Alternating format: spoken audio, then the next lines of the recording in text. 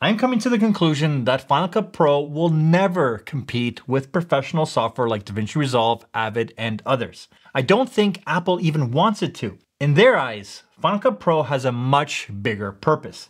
And if played out right, Apple may fill a huge hole that is opening up in the creative space. Final Cut has always been an easy to use app.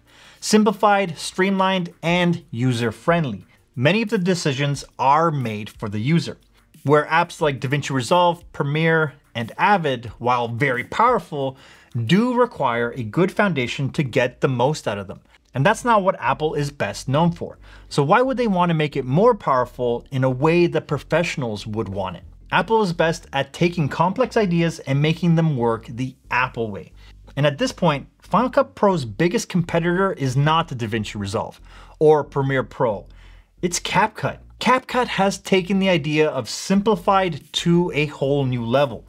AI tools that remove backgrounds, speech to text, text to speech, auto color correction, reframing, upscalers, even collaborations, templates, music, graphics, all built in and mostly all free. There are online editors, desktop and mobile versions. This is where Final Cut was meant to shine and had the best chance to capture that core creative audience, the creative consumer. And for me, this makes complete sense. Apple has always been the champion for the creative journey, making it easier and more accessible for everyone to create whatever they wanted. And with the potential ban of CapCut, this is Apple's opportunity to win back users in that free market and sell more hardware, and in turn, make more money. This should have been Apple's space to dominate from the start. But instead, they fumbled pretty hard and at best lackluster sporadic updates. At worst, just ignoring the creative community that loved the app because it wasn't really worth Apple's time to begin with. Now, don't get me wrong, I'm pretty sure that the Pro Apps team would love to develop and release all these great features for Final Cut Pro, but they probably have to wait for it to come to the operating system as a whole before they can implement it in Final Cut. I can only imagine how frustrating it could be to know that it can be done, but not being able to do it. These features may come to Final Cut Pro at some time, but what is Apple's incentive to do that? For the pro space, there's DaVinci Resolve and Adobe that are doing great jobs at making strong apps that work great on Apple's hardware and pushing what is capable with AI and content creation. And for the consumer, there's CapCut that does it all for free with all the simplicity. So why would Apple need to put in the resources to make their apps better when it's already being done for free by other companies?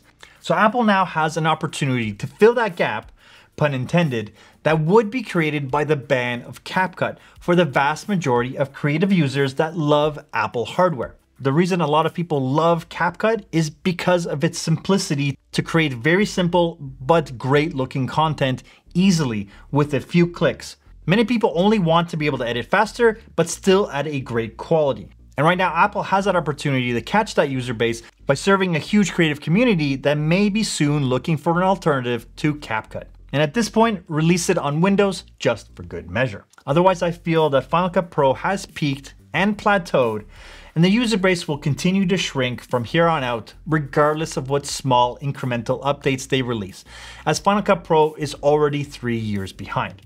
What are your thoughts? Should Apple pursue the creative consumer or get hyper-focused on the professional?